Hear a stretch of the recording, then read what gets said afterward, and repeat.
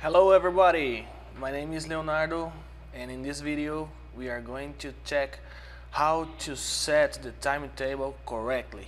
So this is a video regarding to the time attendance of our software CrossChex standard. So let me show you where can we do this on the software. I have the software installed on my computer. This is the main screen of the software, and I'm come to the shift settings and then timetable settings. So in this video I'm going to explain all these fields for you to set a correct time attendance system, a correct timetable for your employees. And in the next videos we are going to see how to put the shifts assembled to the users, to the employees, so the assignment of them. So let's come back to the slide and I will explain you all these fields. So about the shift information, working time, I will explain you with a timeline. I think it will be more convenient for you. And let's use an example of a normal day, a normal labor day. So we are going to start the job or the on-duty time at 8 o'clock in the morning, and the off-duty will be at 5 in the afternoon, 5 p.m. or 17, depending on the way it's your clock time. Second option or third option that we are going to set is the begin clock in. So we need to establish a time before the on-duty time that will be the limit, the first limit of the on-duty time. That is the begin clock in time, and after it there will be a limit, end clock in limit.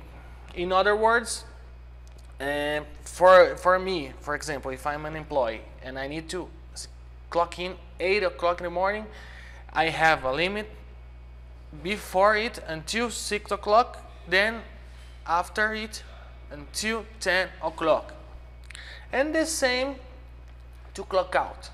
So the begin clock out time will start at 3 o'clock in the afternoon or 15, and the end clock out time will be at 7 in the evening. So these are my limits to clock in and to clock out my attendance. So we have here the limit to get in and the limit to get out.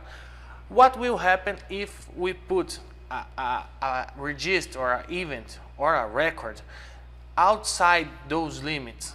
For example, if I clock in at 5:30 in the morning, or if I clock out at 2 o'clock in the afternoon or after 7. The system will recognize it as an invalid event. So the software just will not understand it, and it will be just an invalid record, or can be as an access control record. It will not be used in the time attendance report. Late error allowance. So this function is to set the maximum limit for the employees on duty event before the system count as a delay. So we can set there 15 minutes as an allowance time. And let's use an example. If the employee enter until 8:15, it will not be counted as a delay because it's inside the late error allowance. But if he punches in or he clocks in 60 minutes after the on-duty time, sorry, it will be counted 60 minutes as delay because he passed the limit, the total limit. So it will be counted as 60 minutes as delay. The same is for the next field, that is the early error allowance. This is the minimum limit for the employees off-duty event before the system count as a delay. So let's put 15 minutes again and use the same example, but to the off-duty time. So the normal time is 5 o'clock in the afternoon or 16:45. So if he left 15 minutes before the normal off-duty time, it will not count off-duty or early error allowance. But if he clocks out 4:44, in other words, 60 minutes before the normal off-duty time, it will be counted 60 minutes as delay. Workday. Count as workday. It's a number from 0 to 1 referring to how much a certain shift represents in a workday. When there's only one shift per day, we will use just 1 as the number to put in this field. But when there are 2 or more shifts, the sum of all the shifts should be equal 1. Let me show you as an example. So this is a normal shift, only 1 per day, and we have in count as workday the number 1 because I only have 1 shift for the whole day. Very important, these fields must clock in and must clock out. They always need to be marked. So most of the technical supports questions about time attendance, they don't put this must clock in and must clock out. And after I will talk about overtime. This is a very common problem too. So for your reference, it's important that you might know what is the function of this, when to use, when to don't use it. Okay. So this is an example as a unique shift, and we see the count as workday is with number 1. Here is an example with 2 shifts, 2 timetables in the same day. My company, I need to establish 1 shift for the morning and 1 shift for the afternoon. So I will divide these 2 shifts, but the total sum of them needs to be 1. Okay?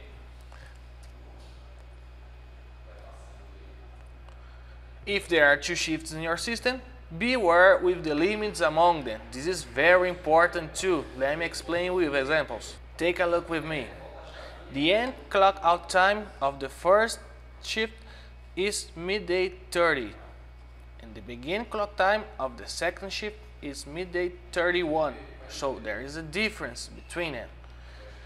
In other words, if we have a mix of these fields, you might have some confusion of your software. If you put a register or a record inside this same common time between the shifts, the software sometimes can record as off duty, sometimes can record as on duty. So my suggestion is to avoid it. Shift information. Count as work time.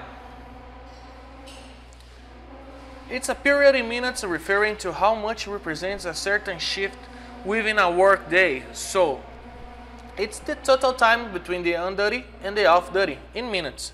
Generally, this value is filled automatically. However, if your system does not have breaks, it's recommended to discount the rest time or the lunch time. Let me explain to you. So let's suppose we have 1 hour as lunch time from midday to 1 o'clock, for example. So here I have the on duty time at 8 o'clock, the off duty at 7 o'clock.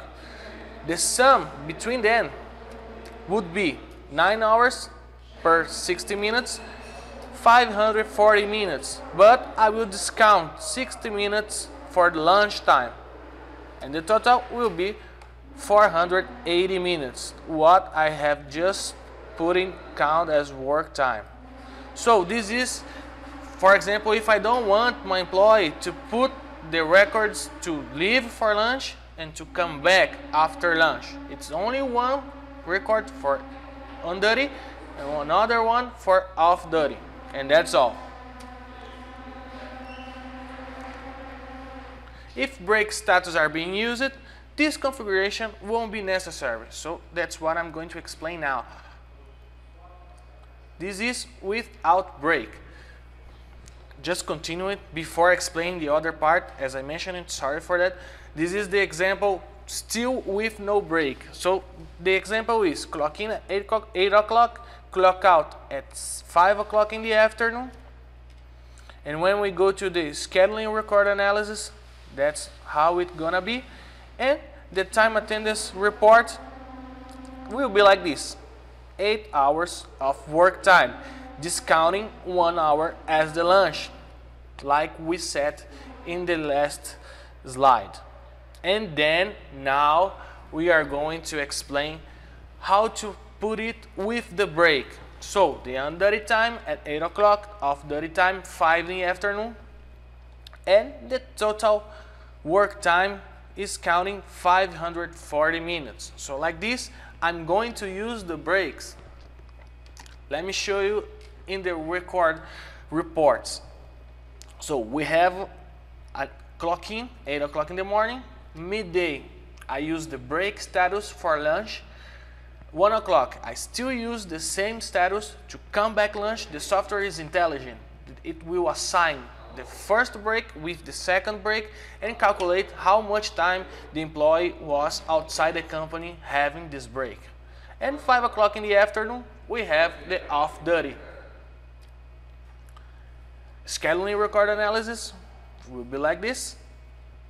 And the time attendance report, it will be with a little difference in the out. For example, in this case, it's 60 minutes out. It's the same 60 minutes we had outside the company as break. So it's one more detail this report will have that the other one, not using the breaks, will not be able to inform. So this is the main difference between them in the report. But physically, the difference is that the employee must record to leave for lunch and must record to come back after the lunch using break status. Well, for today that's all. I hope you have understood it correctly, and sorry for the delay in the videos. I'm being very busy these days, but if you have a question, if you need some information, please send me an email or comment in the video here. Subscribe to keep updated with the new videos, and have a nice day. I'll be here to support you with all the ANVIZ solutions. Goodbye.